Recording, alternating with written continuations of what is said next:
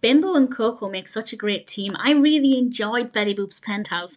This is a 1933 Fleischer cartoon directed by Dave Fleischer, and it starts off with Bimbo and Coco doing a science experiment, and they're creating some potions that kind of increase the intensity of an animal. For example, it can turn a kitten into a lion, that kind of thing. And then they become distracted by Betty Boop, who is on the roof of her penthouse across the way, doing some gardening, basically dancing in water from a hose and watering her flowers and singing a rather delightful, catchy song. The music in this is really brilliant.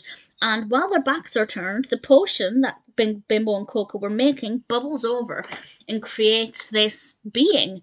And there's this wonderful Frankensteinian moment where some of the characters shout, "It's alive!" And I had a lot of fun with that.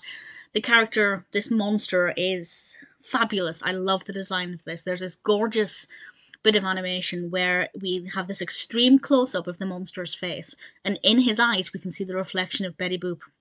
And we can see that he is maybe lusting after her.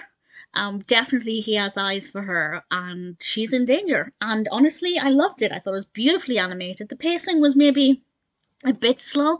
It took a good half of the cartoon to actually birth this monster, but because I enjoyed watching Coco and Bimbo, and because Betty Boop was singing a rather delightful song, I didn't mind any of that. It's very well animated, really good fun, a lot of visual humour, and I really enjoyed it. Love the design of the monster. It may be my new favourite Betty Boop cartoon. We have Betty Boop voiced by Questel in this cartoon. We also have Billy Murray as Bimbo. And I really thoroughly enjoyed it. From start to finish, Betty Boop's Penthouse was an absolute delight. Definitely think it's my new favourite Betty Boop cartoon. Really thoroughly recommend it.